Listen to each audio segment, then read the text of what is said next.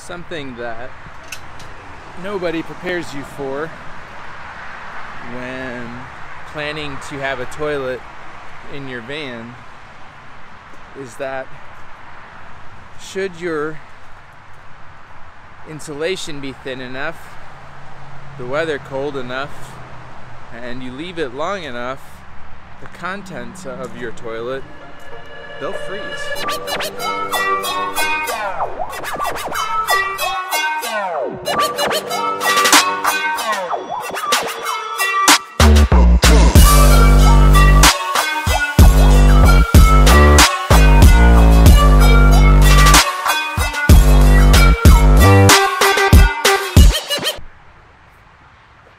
Alright, out here trying to finally empty the toilet. The jerry cans, they've been frozen for the past few days, so I was unable to get everything out of them. But it's been warmer today. It's been in like the mid-50s, so hopefully everything has melted. We can get it all emptied, cleaned, bleached, put it away, move on with our lives.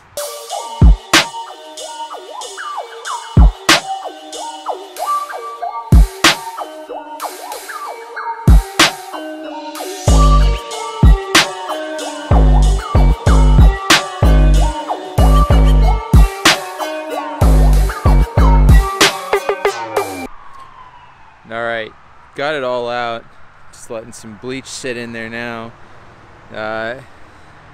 We'll empty the tank. And then the other two jerry cans there.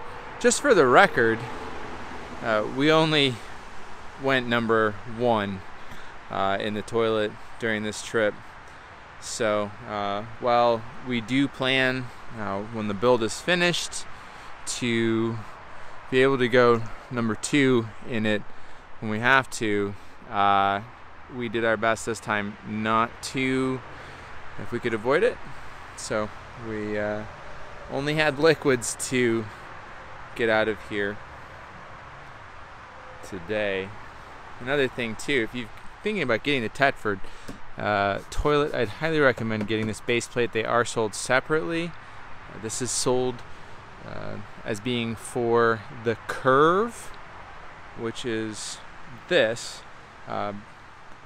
So if you search for curve mounting bracket, you'll find something like that. Amazon has it, and it's super easy to install. Just a couple of screws, and yeah, keeps your toilet from sliding all around.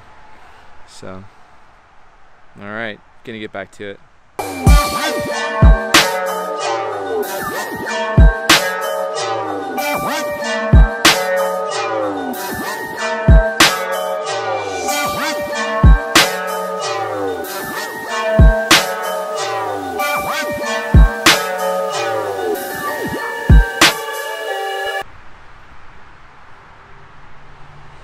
Okay, so all we have left is this final jerry can. Everything else is empty. And man, let me tell you, this tool to open these military style jerry cans is an absolute lifesaver.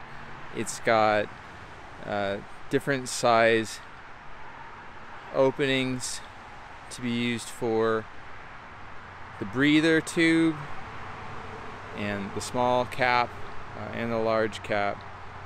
Really helpful, especially if you've been through a temperature change and now it's really stuck on there.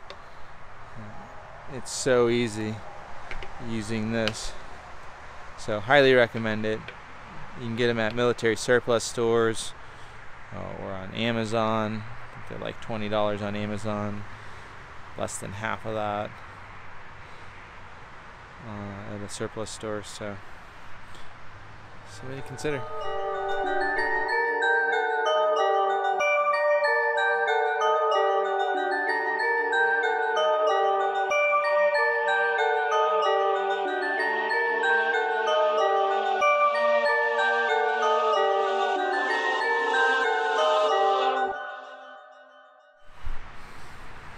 Alright, just giving it a quick finishing touch.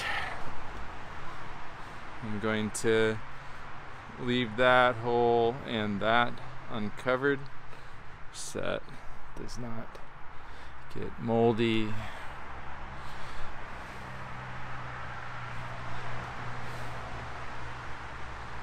All right.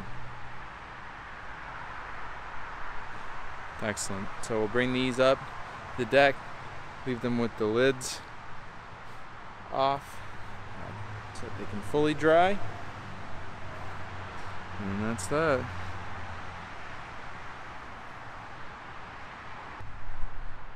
All right, that's it. Emptying a frozen toilet. The key, wait till it warms up and then bleach the heck out of it until that smell goes away. But that's it. I hope you got something out of this video. If you have a Tetford, definitely something to consider, or a similarly styled toilet that has just the tank on the bottom and you're not composting, it might freeze. So something to think about. Definitely a wake-up call for us, though hopefully this toilet will spend most of its time only in a warm environment. That's the goal anyway. So, all right, until the next time then, appreciate you watching. Please consider subscribing. We'll see you soon.